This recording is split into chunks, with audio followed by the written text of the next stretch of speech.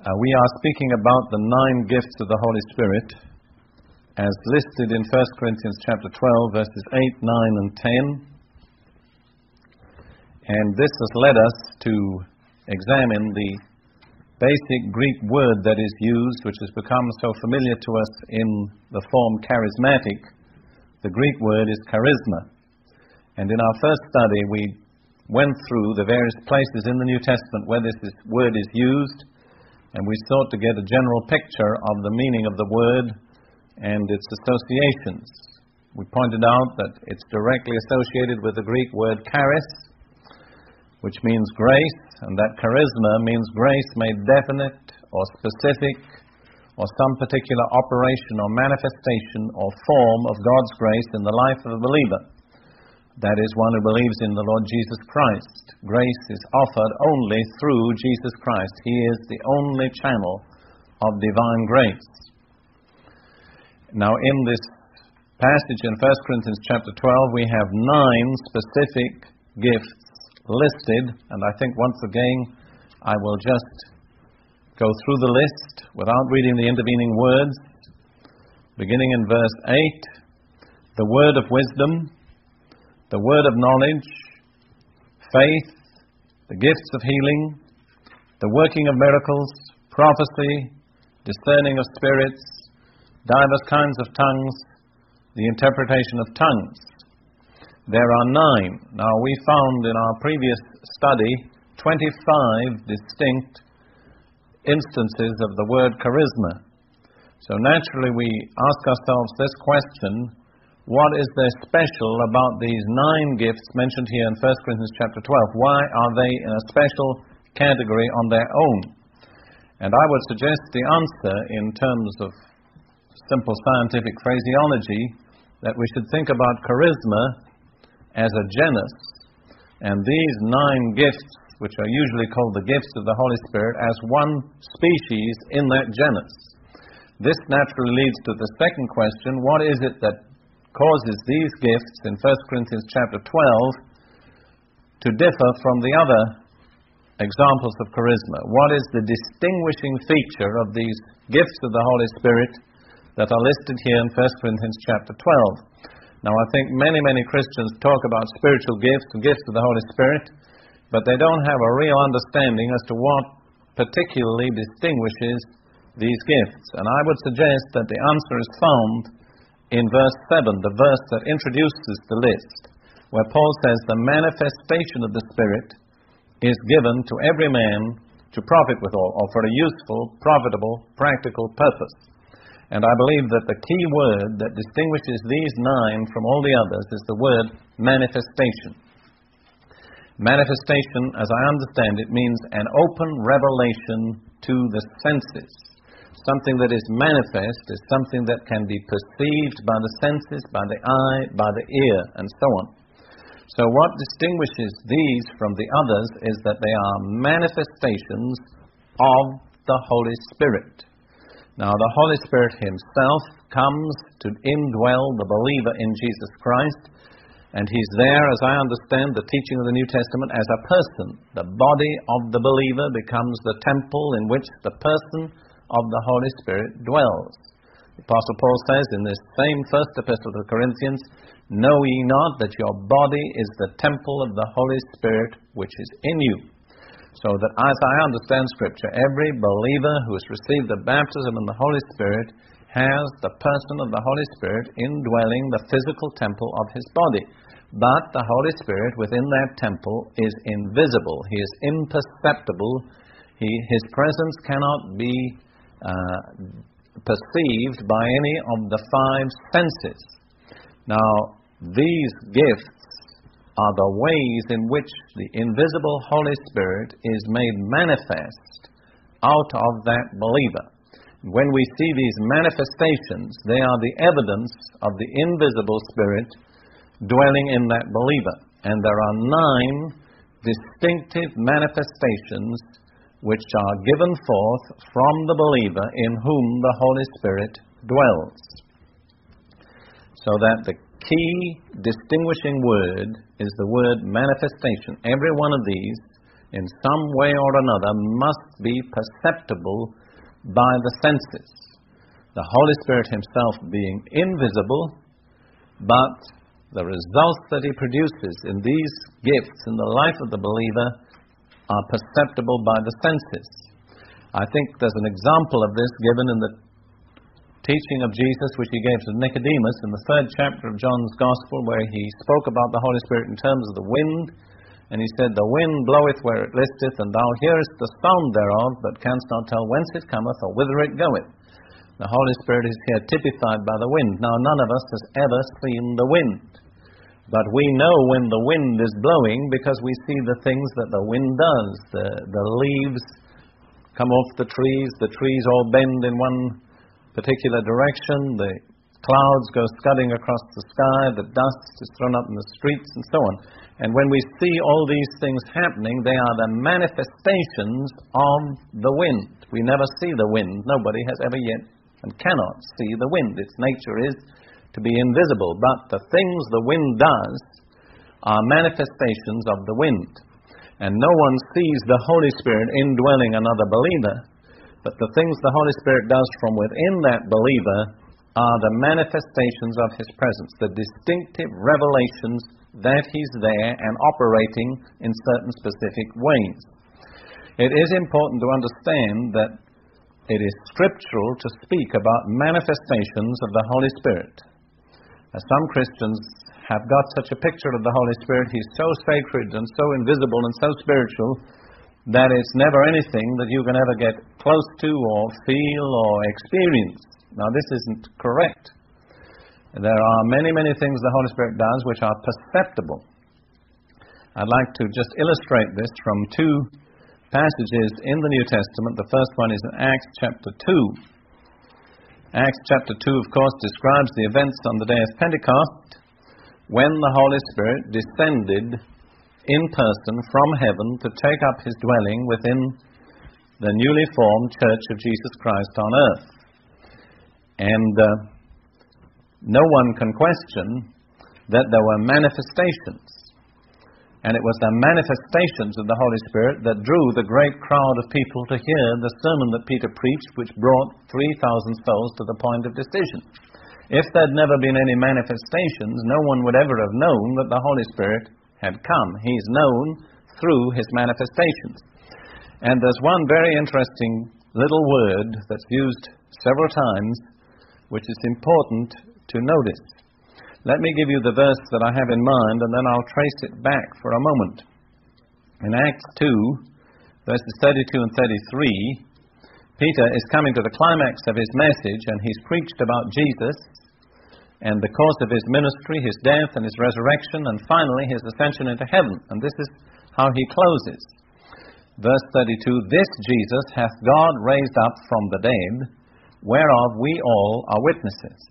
Therefore, being by the right hand of God exalted, and having received of the Father the promise of the Holy Spirit, he hath shed forth or poured out this, which ye now see and hear." Notice, they didn't see and hear the Holy Spirit, but they saw and heard what the Holy Spirit did in and through the believers whom he had come to indwell. And it's rather interesting to notice this word "this," which is one of the chains that run through this description. I'd like you to look back in that chapter to verse 7, or even verse 6. I'm assuming that you're basically familiar with the events that initiated this whole incident. The descent of the Holy Spirit, him appearing in cloven tongues of fire, sitting on the head of each one being filled with the Holy Spirit and beginning to speak in other languages, new languages, which they had not learned. Now in verse 6 it says, "Now when this was noised abroad," or in some of the modern versions, "when this noise came abroad," it was the noise that attracted the crowd. Let's remember that. Noise is a manifestation. It's a thing that can be heard. "When this was noised abroad, the multitude came together and were confounded, because that every man heard them speak in his own language." It's perfectly specific as to what astonished the multitude. It was that they heard these Galilean fishermen talking languages which the other people recognized, and they knew the Galileans didn't know. This is the point at issue. And in verse 7, they made it even more clear. They were all amazed and marveled, saying one to another, Behold, are not all these which speak Galileans? And how hear we every man in our own tongue or language wherein we were born? Then going on to verse 12, and notice what they were referring to, these Galilean fishermen speaking in languages which they didn't know. They said, verse 12, they were all amazed and were in doubt, saying one to another, What meaneth this? What's this? These people speaking in languages that they didn't know. It's quite specific. It couldn't refer to anything else. Now, Peter stood up and he put them right, because some people said, well, these men are drunken. What are you listening to them for? Peter said, verse 15, These are not drunken as ye suppose, seeing it is but the third hour of the day. It's only 9 o'clock in the morning. No one gets drunk at 9 o'clock in the morning. That's the effect of what he said. But verse 16, notice, this is that which was spoken by the prophet Joel. This, again, refers to the same thing, the speaking in the other languages. Now, what does Peter say about this, the speaking in other languages? This is that. What's that? The promised outpouring of the Holy Spirit, which was given through the prophet Joel. Here is something that is specifically joined together with the little linking word is. This is that. What's this? All these people speaking in other languages. What's that? The outpouring of the Holy Spirit spoken of on the day of Pentecost. There is no question about it. It cannot have any other meaning. They said, what meaneth this? Peter said, this is that. And then at the end of his message, in the verse that we read, verse 33, he came back to this. And I'll read that 33rd verse again. Therefore, being by the right hand of God exalted, and having received of the Father the promise of the Holy Spirit, he hath shed forth, more literally, poured out this, which ye now see and hear. What's this? The same this as all the way through. What did they see and hear? They saw and heard these men speaking other languages which they knew these men had never learned by natural understanding or education. So here is a very clear proof that when the Holy Spirit comes to indwell the believer, He's going to produce manifestations out of that believer which can be seen and heard. This is actually the evidence of His having come. It's a manifestation. It's something that is perceptible by the senses. Then notice what Paul says about his own preaching and ministry in 1 Corinthians chapter 2, verse 4 and 5.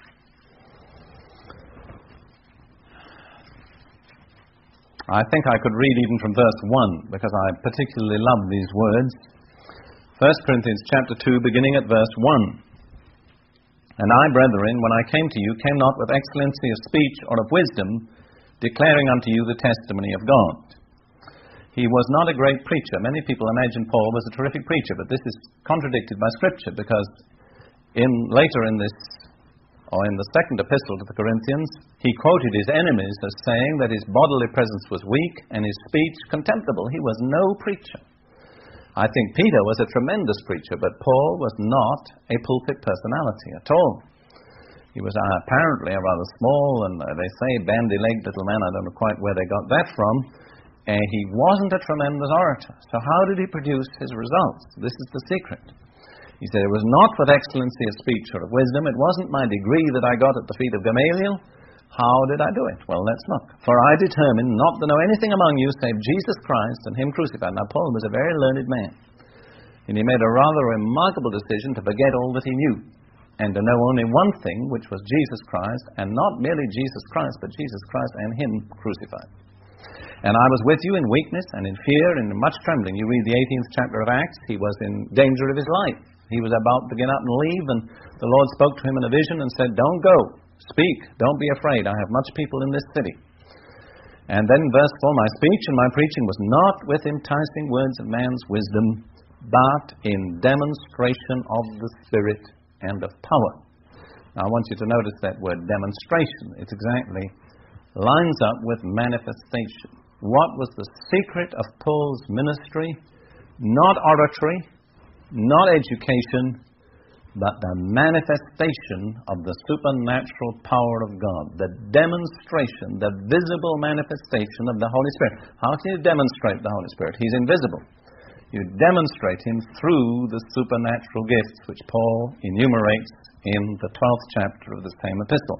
And he says that there's a purpose for this, and I want you to notice it. Verse 5, that your faith should not stand in the wisdom of men, but in the power of God.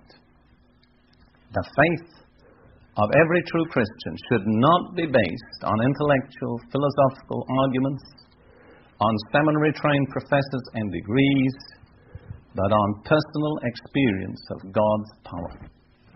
I remember when I was a missionary in East Africa, I came to a kind of crisis in ministering to the African students whom I was teaching and training to be teachers, because they said yes to everything, but you never knew how much they really believed. The problem was too much acquiescence. So one day I remember standing in front of the students in an assembly, and I said, I want to thank you that you're so cooperative and obedient and willing to do what we ask. And I said, whatever we ask you to do, you do. And I said, I know the reason why, because your education depends on us and you want education. It's your God. But I said, in the minds of most of you, there still remains a great big question mark. And when I said that, they began to look at me. And I said, the question that's in your minds is this: is the Bible a book for Africans that you can read and trust? Or is it just a white man's book which somebody's brought from another country which doesn't really relate to Africa? And I said, many of your own African elders are telling you that it's just a white man's book, that you'd better not spend your time trying to obey or to follow. Well, when I said that, there was quite a silence, because I had said the very thing that they were thinking. So when I brought out this question that was in their minds, I said, now I want to tell you one more thing. I cannot answer that question for you. Well, that surprised them, because they thought missionaries could answer all questions. I said, there's only one way you'll find the answer to that question, and that is if you have a personal experience of the supernatural power of God in your life. When you have that experience, you'll know it didn't come from Britain, it didn't come from America, it came from God. And I said, when you have that, then you'll know. And I dismissed the assembly, I didn't argue with them. I went away and prayed. And I prayed on this basis. I said, Lord, you said, whatsoever a man soweth, that shall he also reap. And I've been sowing the word of God to these young people, and you said, if we sow to the Spirit, we shall of the Spirit reap everlasting life. Now I'm holding you to your word. And I preached the word, and I prayed, and I did not do anything to coerce them into any type of acquiescence to the Christian faith. About 6 months later, there was a sovereign intervention of God in that college. So, as a matter of fact, I'll tell you briefly how it happened. It was quite remarkable.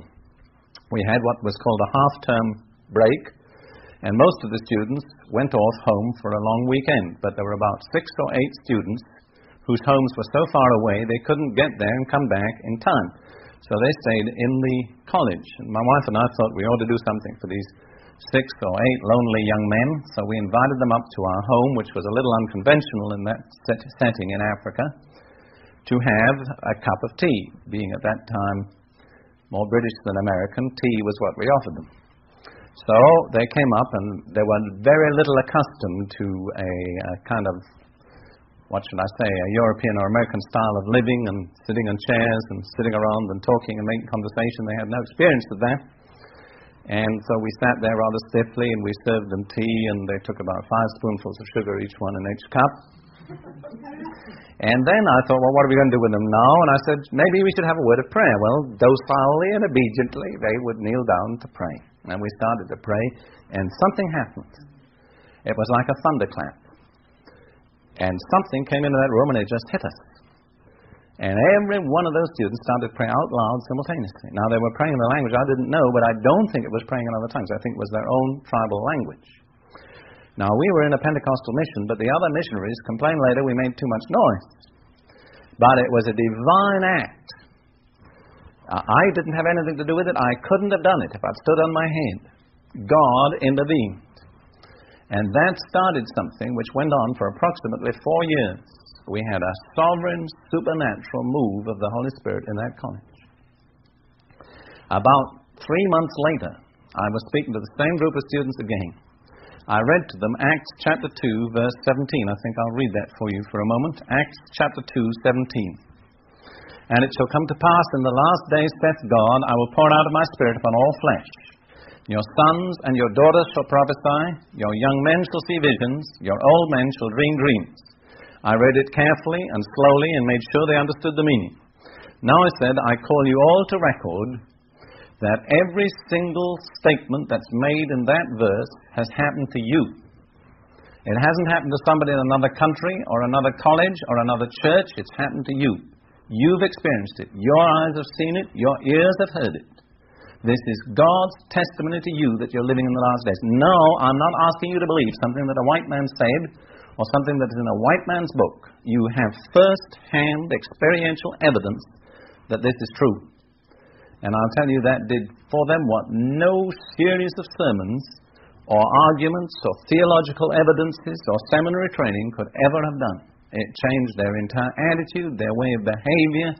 It made that college a place that was worth living in. It wasn't an effort to get them to pray. We had to stop them praying. They wouldn't go to bed. They would pray all night in their dormitories. This was a sovereign intervention of God.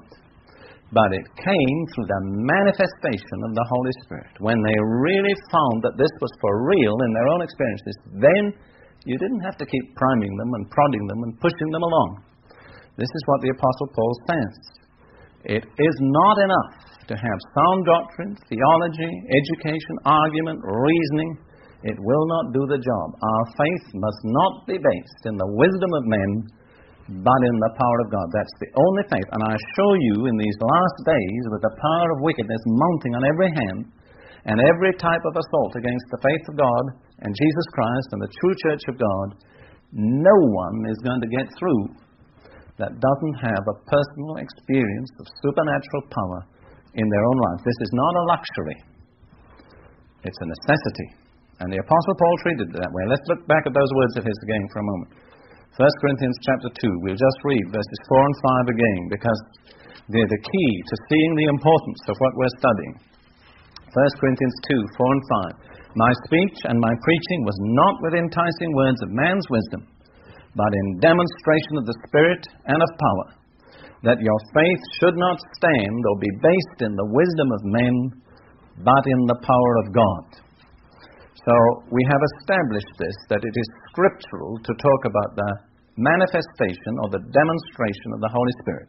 And these particular 9 gifts in 1 Corinthians chapter 12 are distinguished from other gifts that God gives by being supernatural manifestations of the Holy Spirit out of the life of a believer.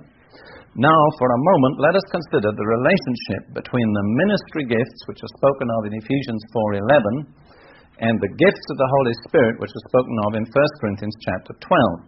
We have already read the list of the gifts in 1 Corinthians chapter 12. Let's look at the list of ministry gifts in Ephesians chapter 4 just once more for a brief moment. Ephesians chapter 4 and verse 11, and it is speaking about the resurrected Christ.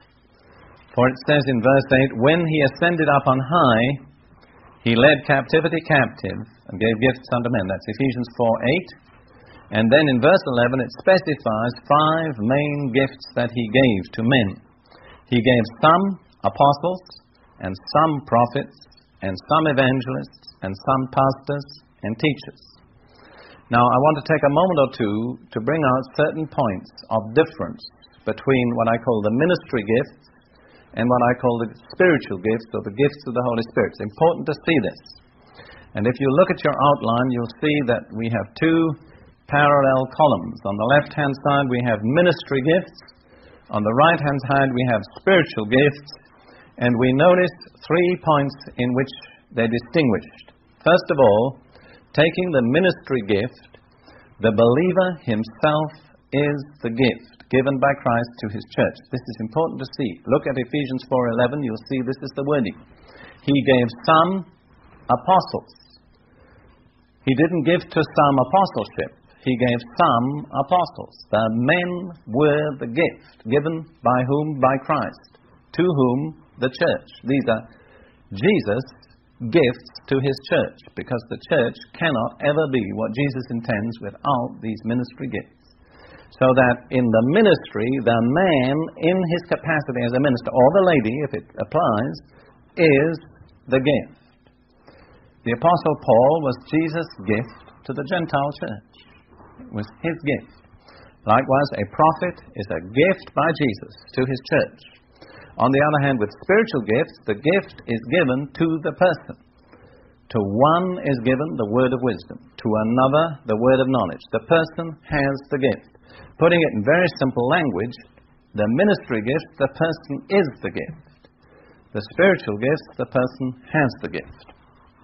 Then the second point of distinction, point number 2, with the ministry gifts, every aspect of the total ministry makes up the gift. A ministry, in a certain sense, is a lifetime. It's like a man who is an athlete. Let's say he runs the mile faster than anybody else. His whole life centers around running the mile. And the man who is an apostle, his whole life centers around being an apostle or a prophet or an evangelist. In fact, Paul in many places compares Christian ministries to the activities of athletes, because there's so much that's parallel. The need for training, the need for discipline, the need for dedication, all these things are parallel. So that a ministry is not just a brief revelation of something, a brief manifestation that may only last a few seconds or minutes. A ministry is a life work. On the other hand, these 9 supernatural gifts are just brief, dramatic, brilliant, arresting manifestations that happen and are finished. For instance, a prophetic utterance is given. It may last, 30 seconds, a minute, 2 minutes. It's finished. It isn't something that goes on all the time. A word of wisdom is given. It occurs in a few seconds. A man suddenly gets a revelation that directs him to do something that he could not do by natural understanding. Discerning of spirits is given. A person suddenly sees there's the spirit of lust in that man, or some other spirit. We'll come to the detailed outworking of these things a little later. But again, the ministry is almost a lifetime.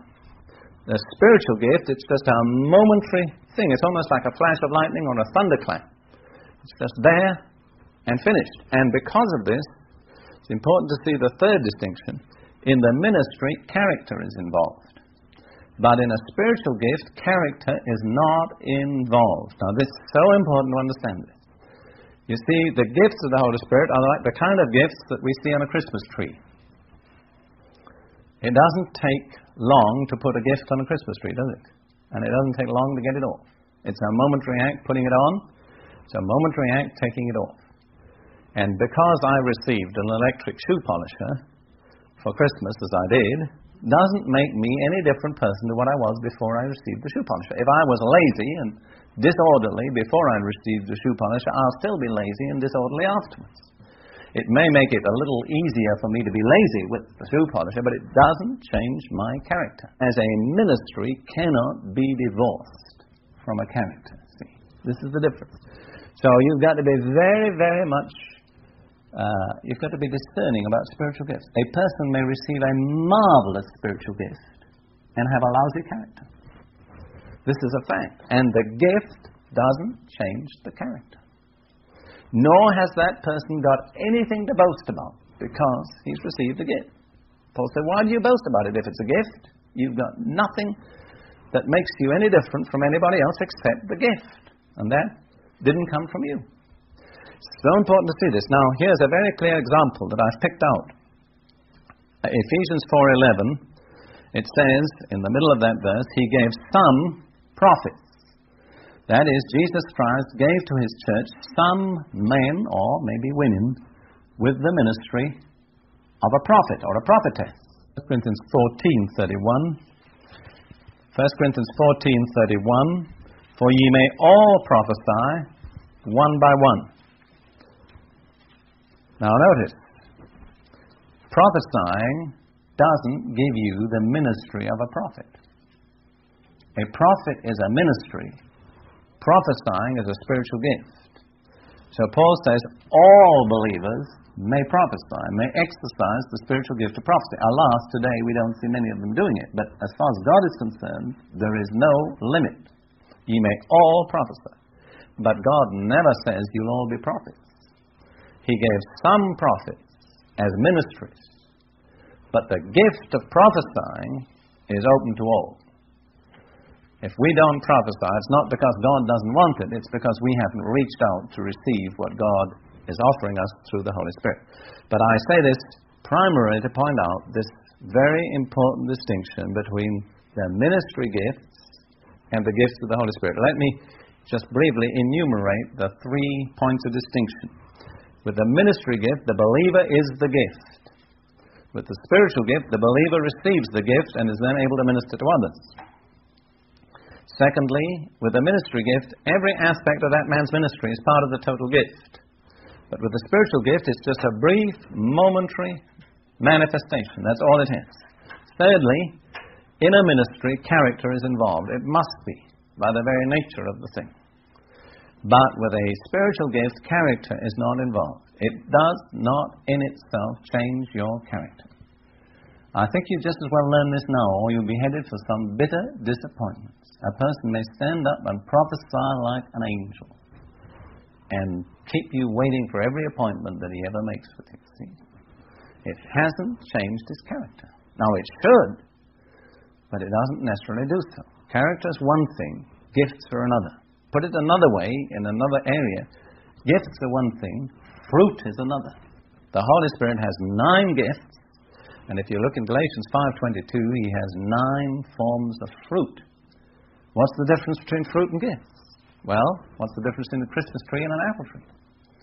You can go to a Christmas tree, put a gift on it, take a gift off. It doesn't take a moment either way. But you can't go to an apple tree and put an apple on and take an apple off. It comes by a process of growth and maturing and cultivation. And spiritual fruit comes that way. There's a process involved. But gifts come instantly. Now, this is not belittling gifts. Far from it. That's not my purpose. It's to point out the limitations and the differences between these various ways in which the Holy Spirit operates and in which the grace of God operates. Some people say, well, brother, I've got fruit, I don't need gifts. You know what experience has taught me? To question just how much fruit people have that talk like that. Brother, I've got love, I don't need gifts. Well, one thing I'm sure is love will never lead a believer to refuse God's gifts. That's totally illogical. That kind of love is really just a whip to beat charismatic or Pentecostal people with. That's all it is. And God's love isn't used as a whip. But there is a valid distinction. Now you say, well, Brother Prince, I've got all the love, you have the gifts. I say, brother, what are you going to do with all your love? Huh? How are you going to help humanity with that love you have? You need the gifts. The gifts are the means that make love effective.